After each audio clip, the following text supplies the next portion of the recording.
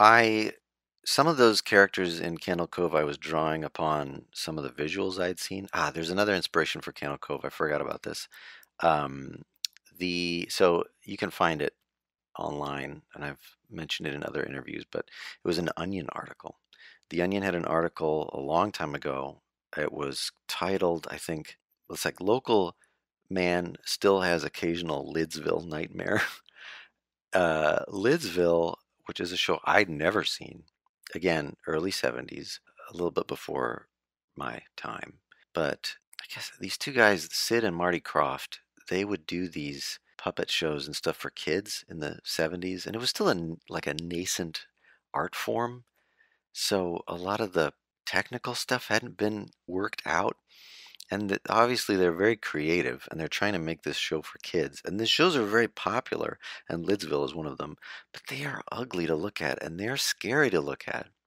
And there is an earnestness about that that scares me, in that, you have this media that you leave your child alone with. You could. I mean, you're supposed to be able to leave your child alone with something like Sesame Street. But what happens if that thing betrays your trust as a parent, betrays the trust of a child? And it's like you lied to me. You told me this was going to be fun, and it is not fun. And moreover, why would anybody think this is fun? And so a lot of those shows with that cheap aesthetic, it's like this weird betrayal. Like I feel like the world is so foreign to a little kid that it's a more true version of terror or horror than an adult can fear, where we have our world pretty well defined. We understand things a lot better than a kid does.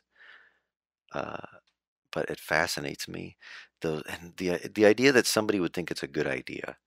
And some of these puppets, I don't think I was drawing upon any specific aesthetic other than that Sid and Marty Croft. Croft is Krofft, if you want to look it up. Other than what's cheap, what would look cheap, like, and what would look scary. It's not the intent of Candle Cove wasn't like we'll make a show that's going to scare kids. It's like it has to feel like it's earnest, like somebody genuinely believed this would be fun, and then it turns out that it is not fun, and the kids are crying. It's like having a clown at a kid's birthday party. God, the clown is a tragic figure. Why would anybody think clowns are good? Even if they're not scary, it's a boring show. It's not an interesting show or fun show. It's so strange, a ritual. It's such a strange ritual. Oh, this is interesting. So, as far as the laughing stock, which is the boat, I do remember that there was a character on one of the Slim Goodbody shows that was a book, I think, and it had this weird little mouth that was not very well articulated, but I think it was a foam, uh, appliance that they pulled down with a string, in the same way that, like on MST3K, Gypsy's mouth works. They pull that big mouth down with a string, with fishing line, and it just looks cheap. I mean, it's a way of hiding the, it's like stagecraft, where they're like, well, this can't look like it has a hand in it, or we can't move the mouth with a hand, it's too small. So we'll do this and it'll look like the mouth is moving. But it's not a total solution, so it just looks bad. It looks like a mouth shouldn't move that way.